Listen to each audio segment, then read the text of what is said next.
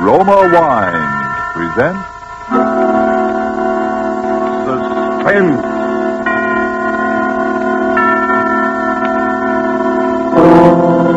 The Roma Wine Company of Fresno, California welcomes you again to this weekly half hour of Suspense. Tonight from Hollywood, Roma Wines bring you as stars Miss Lupino, currently being seen in Warner Brothers In Our Time, and Mr. Vincent Price of 20th Century Fox, soon to be seen in the Darrell F. Zanuck production Wilson. For the appearance of these two distinguished screen personalities, Lucille Fletcher has written a suspense play that deals with brooding anxiety and sharpening suspicion, played against the severe and forbidding background of the late Victorian era. And so with Fugue in C minor, and with the performances of Lupino and Vincent Price, we again hope to keep you in suspense.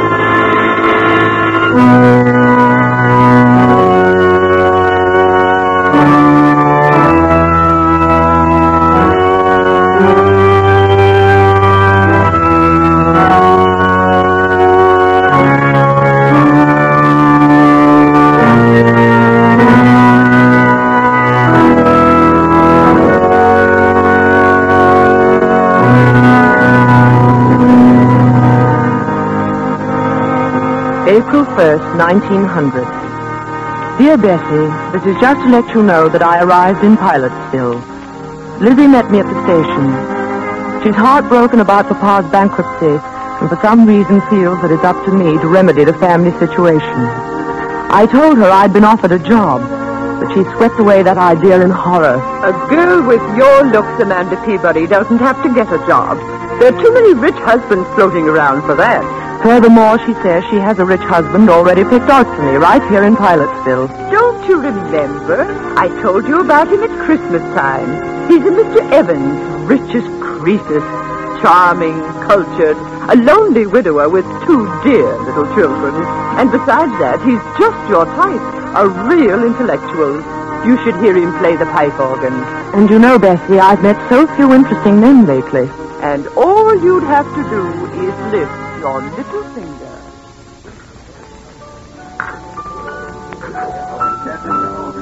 Mr. Evans. Oh, good evening, Mrs. Chumley. How delightful to see you here. I'd like you to meet my sister. Mr. Evans, my sister, Amanda Peabody. Delighted, I'm sure. It's a lovely party, Mr. Evans. Thank you, Miss Peabody. Have you just come to Pilotsville? Yes. She's down from New York visiting me after the whirl of the hectic social season. Oh, indeed. Well, I'm afraid our Pilotsville society must seem a bit dull to you, Miss Peabody. Oh, no, not at all. It's charming. I've enjoyed everything so much tonight.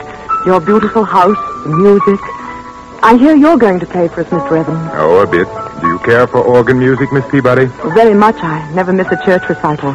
But what a luxury it must be to have your own pipe organ right here in the house. I'm afraid I couldn't do without it. It's my hobby, you know. Bach, Buxtehude, César Franck.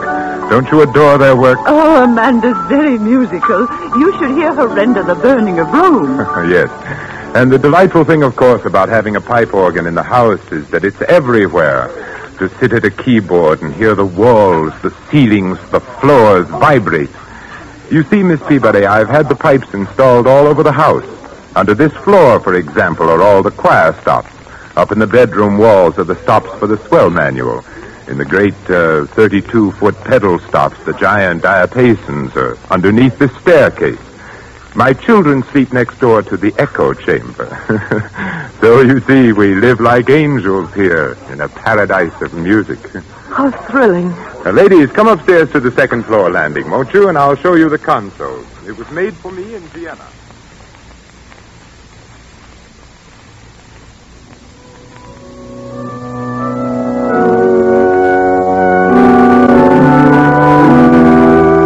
April 7th, 1900. And Bessie, dear, to tell you the truth, I really find him fascinating. I wish you could hear him play. It sweeps you off your feet. There is such wildness to it, and at the same time such dignity. And to hear the sound all through that marvelous house, rolling through those gorgeous rooms with their beautiful tapestries and potted palms. I could sit and listen to him all night. You have the most amazing eyes, Miss Peabody. What are you thinking about? The music. Oh, please don't stop. It's so beautiful. Well, you seem to be as mad about music as I am. Your sister says you play too. Oh, no, only a little. My appreciation of it is all inside, I'm afraid. That's plenty. If one can't play, it's better just to enjoy the music of others. I can't bear this sentimental drumming, can you? I shouldn't think you would enjoy it. The idiotic tunes people play nowadays. Give me the old stern classics. They have strength and power. Give me something with life to it, something that will flood the whole house with sound.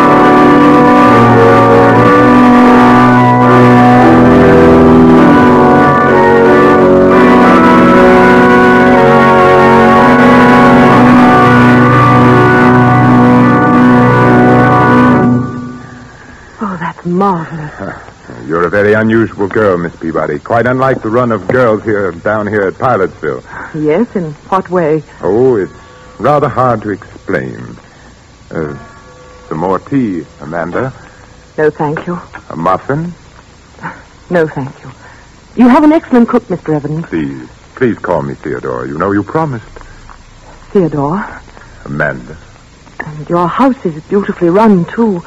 You must have an excellent housekeeper. Everything always looks so charming and quiet. I haven't even heard a peep out of your children. My children? Oh, yes, the children have been away at school. You have two, haven't you? Yes, Daphne and David. What sweet names. Ordinarily, I don't approve of schools for young children, but you see, they were rather overwrought. After Mrs. Evans passed on... I can well understand. They were almost morbidly devoted to their mother, and then, of course, the unfortunate circumstances of her death. But I suppose your sister, Mrs. Chumley, has told you all about that. No, not very much, except your wife was killed in a street accident, wasn't she? Yes, in Philadelphia. A brewery wagon and 4 horses ran her down. Oh, how terrible. It's something I don't like to think about very often. Poor, beautiful Margaret. Well, it's like a nightmare, Amanda, and I still can't feel reconciled, but... Well, what I was driving at was the children. They were in school when she died, and by some malicious stroke of fate, there was an epidemic of scarlet fever raging out there. The authorities wouldn't lift the quarantine and let them out for her funeral. Oh, poor little things. Yes, it upset them dreadfully. In fact, I sometimes fear it's left a mark on them which may endure all their lives. What do you mean? They suffer from delusions about her. They think that in some way she is linked. Her soul is imprisoned in the organ pipes. How horrible. I wish I could do something about it. It's a frightful notion, but they won't. They don't let me play when they're at home. That echo chamber in particular next door to their bedroom. Yes? You know, it's nothing but an empty sealed room with a few wires. Of course, it's all because they never saw her dead. But they have a notion that she's, well, somehow hidden there. How ghastly. They really think that, do they? Children can think up such very strange things in their little minds. Can't they?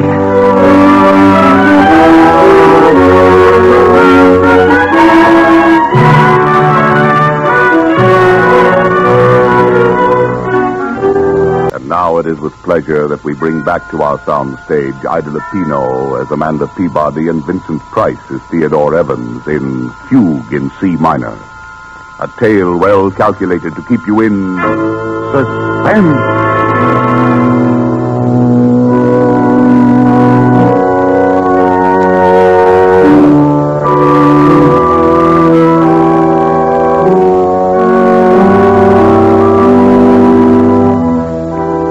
April 18th.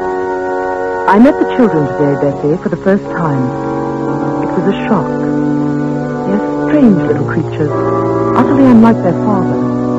The girl is about 11 and the boy 8. They were both dressed in deep mourning. Their large gray eyes seemed strained with terror. They listened and trembled at every sound. This is Miss Peabody, children. She's a very good friend of mine. Now, I want you both to shake hands with her. Oh, come now, Daphne. You can at least tell Miss Peabody how old you are. Oh, no. Please don't press her. I know when I was a little girl, I hated people to talk about my age. I'd much rather hear about school. We're not going back there, no matter what anybody says. David. That's all right. Then you didn't like school? No. And Mommy didn't like it either. She cried when we went away. Oh. But your Mama wanted you to be educated, didn't she? She She wanted you to grow up and be intelligent people, didn't she? Well, didn't she, Daphne? Who are you? You may call me Aunt Amanda. I'm a friend of your papa's. Do you know where my mama is? Your mama? Well, your mama's in heaven, dear. No, she's not. Then where is she, dear? Please don't start them off, Amanda. It's too upsetting. Come along, children. Now we're going to have a little music, like old times. You remember when your mother was alive? We all used to play together. David, you with your cornet, and Daphne at the violin, and Mama at the piano. Well, Miss Peabody plays the piano, too. And she's promised to play Narcissus, Mama's favorite piece. Well, perhaps some other time, Theodore, when they don't feel so strange. I tell you, I've humored them to death. Now, come, David. There's your cornet on the mantelpiece. And Daphne? No. I insist. Look, now, I'll start the melody on the organ. David, you come in with your cornet obligato in the third measure. Daphne, you can follow me.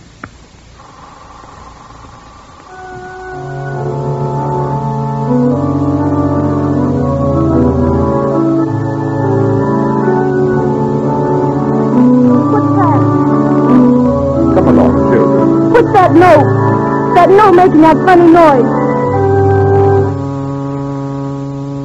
What note? Oh, you mean that? So that's just a cipher.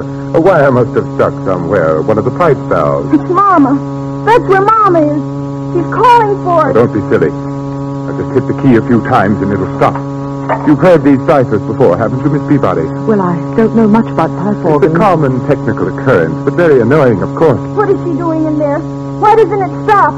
That's where she is. She's in the pipe and she can't get out. Daphne, stop that nonsense. Oh, hush, dear. Your papa will fix it. No, he won't. He can't. He won't let him because he killed her. Daphne, what did you say? Oh, she didn't mean it, I'm sure. The poor little thing's hysterical. We should never have tried to persuade them. Oh, man. Just because they never looked upon her face, because they never saw her lying there in the coffin. Hush. My own children believe that I am a murderer. Theodore, you're making them both split. So I who loved their mother so much, who was so devoted for 12 years, do I look like a murderer, Amanda? Do I? No. There it is again. It's Mama. It's Mama. Shh, dear. I'll take them upstairs for you, Theodore, while you try and fix it.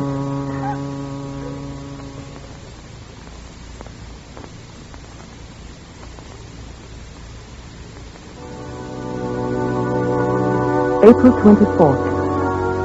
Oh, Bessie. Those poor little children. We took them out to the cemetery today to show them her grave.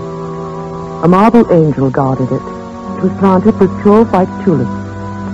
How final it was and peaceful. And yet they began to tremble again the moment we set foot inside the house. Poor Theodore. The man is nearly out of his mind. What can he do? I keep asking myself that question.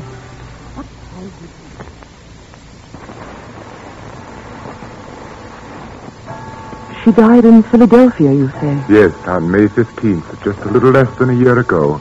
You went with her? No, she went there to take a piano lesson. There was a new teacher she'd heard about. She was always so self-conscious about her technique. But she never reached his studio. They notified me at midnight from the city morgue. And no one in Philadelphia saw her? No one except the attendants at the morgue, of course, and the people who picked her up after the collision. It was such a brutal accident. There'd been no one from among them who could speak to the children, explain to them? Oh, no. Oh, it's so horrible, so sordid. Oh, I know, my dear. I hate to make you suffer.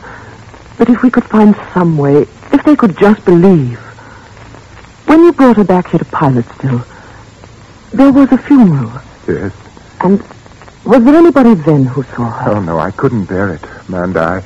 I didn't think at the time. She'd been so beautiful, her lovely, sweet, gentle face and her eyes.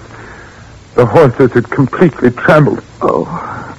Even if the children had been able to come home, I wouldn't have let them look. The coffin was sealed when I left Philadelphia. I didn't want to see her again myself. But there was a funeral. People came. There were flowers, an undertaker. Yes? Well, if they could believe that, if there was one witness, perhaps my own sister Lily.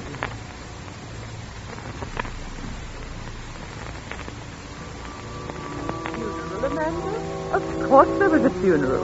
The finest funeral in town. A snow-white hearse and 25 coaches. Everybody sent flowers. The casket wasn't open, but I've been to lots of funerals where they don't open the casket. And from what I understand, she was pretty badly mangled. But it was a beautiful funeral. Mr. Evans played the organ himself, the finest selections, all the sweet old pieces his wife liked. There was Narcissus and Mighty Latter Rose and Goodbye Forever.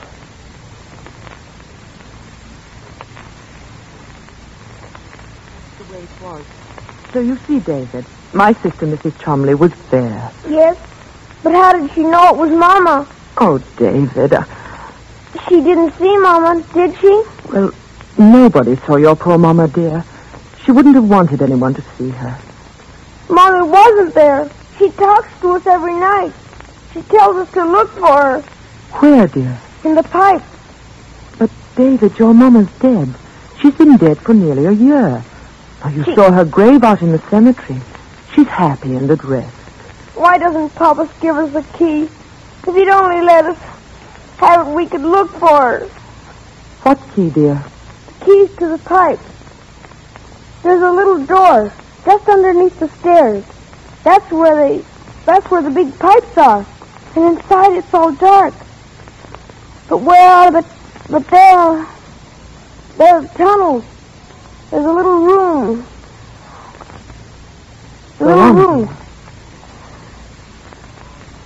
That's where she's hiding. That's where Mommy is. That's where Mommy is. Oh, David, darling, now look, come here. No, I hate you. But why do you hate me? Why don't you let me help you? Because... Because what? Because you like him. Him? Papa, you're going to marry him, aren't you? Why... Yes, you are. Safina says you are. You're going to marry him. Then you'll send us back to school. There'll be no one left to help Mama. Poor Mama will never be left out. Oh, I hate you. David, what are you doing here? David, did you strike Miss Peabody? He's sick, Theodore. I'm sure he's very sick. Now go to your room at once. Oh, those dreadful children. I tell you, Amanda, they'll ruin whatever happiness we might have. Theodore, I love you very much. But I couldn't marry you.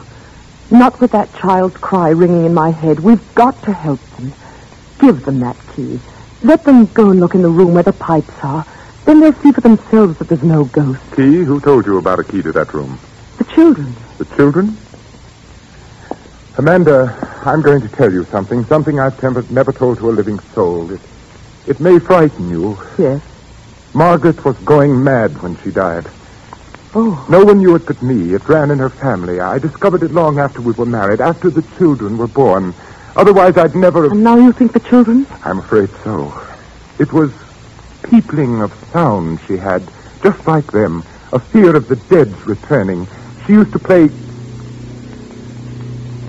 What's that? Sounds like the organ. But the motor isn't on.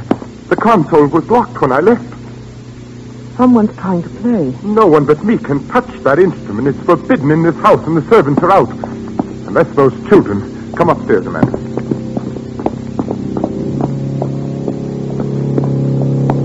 Theodore, why there's no one here? No one at the keyboard.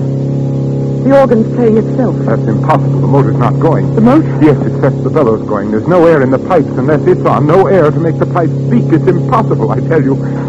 Children found the key and got in. Key? No. The key's here in my pocket. No other way in. No. Theodore, open that door. Go in there and see what's happening, please. No. Theodore. I won't give in. I won't be a prey to it. Do you hear? I won't. There. It stopped now. Yes. It was probably nothing but the wind. Theodore, give me the key. I'm not afraid. Are you saying that I am? I don't know. But I'll be fair with you, Theodore. I couldn't marry you and live here with that any more than your children can. What do you mean? Rip out those pipes. Rip out the whole pipe organ. Give it to a church, but don't keep it here. Get rid of the pipe organ? Yes. But I couldn't. The whole house was built around it. It's been the very soul and spirit of this home. It's been the curse, you mean? Theodore, I know I'd go mad, too, if I had to listen to it night and day. It's so hollow. Think of those pipes so huge down there in the darkness. I begin to hear things, too. Oh, Ed! Be quiet. Be quiet. Come outside. We'll take a walk. No, give me the key. Give me the key. Hysterical, Amanda. I'm sorry I've overburdened you. Why don't you want to go in there? Is it because you know something? You did something? What do you mean? Did you kill her? Amanda. Very well, Amanda. Here's the key. If that's the way you trust me, we'll go down and look around together. Come now, Amanda.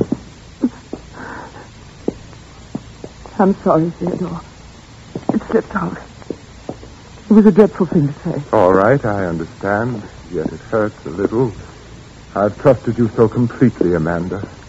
Theodore. Yes, Amanda. Let's not go in there. I do trust you, darling. I believe everything you've told me. No. This little key. To think it should mean so much.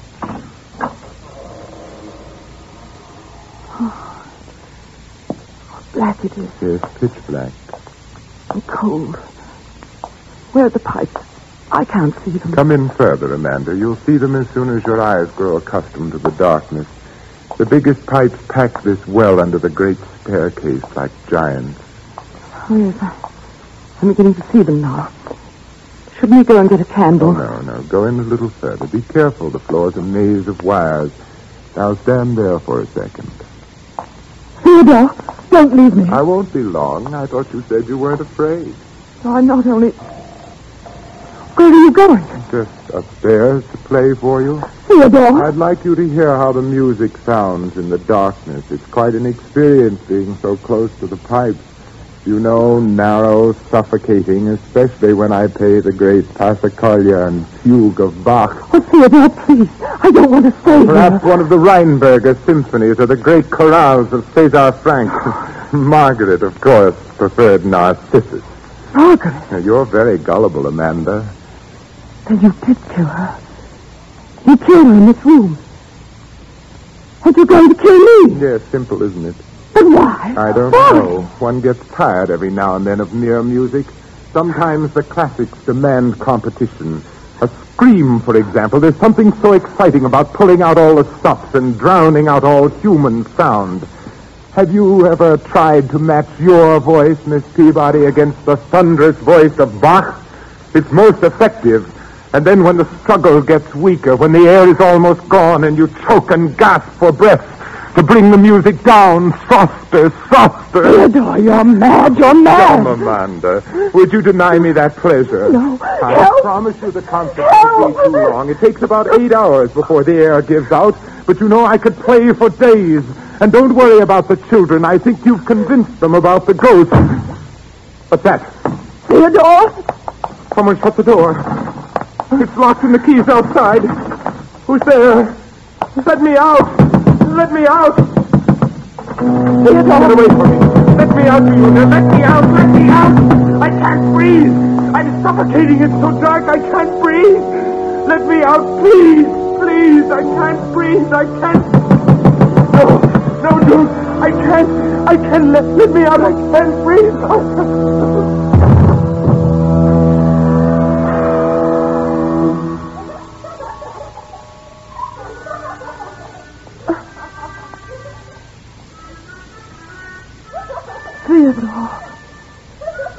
Theodore! Let me out! Let me out! He's dead! He's dead! Help me, David! Where are you? Open the door! Help me! Help me! Oh, no! No! Help!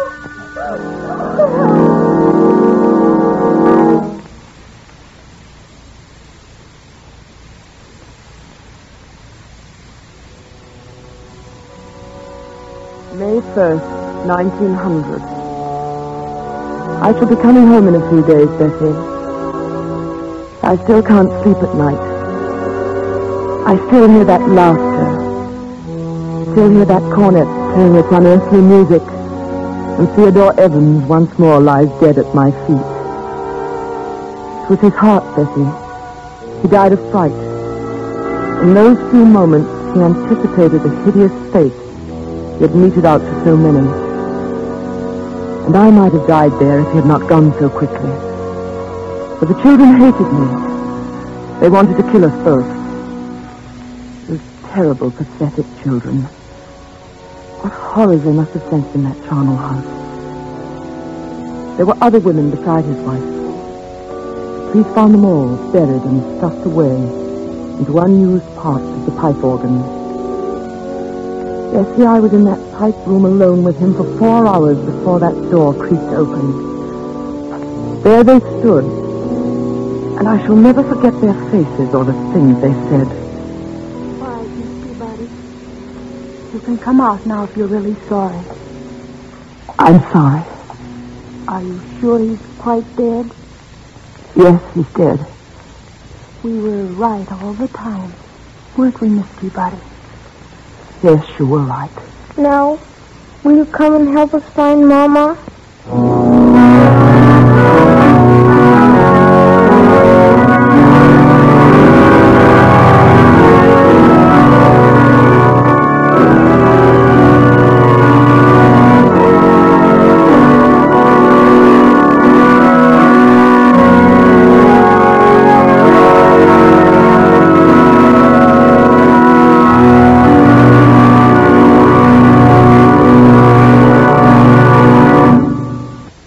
And so closes Fugue in C minor, starring Miss Ida Lupino and Vincent Price.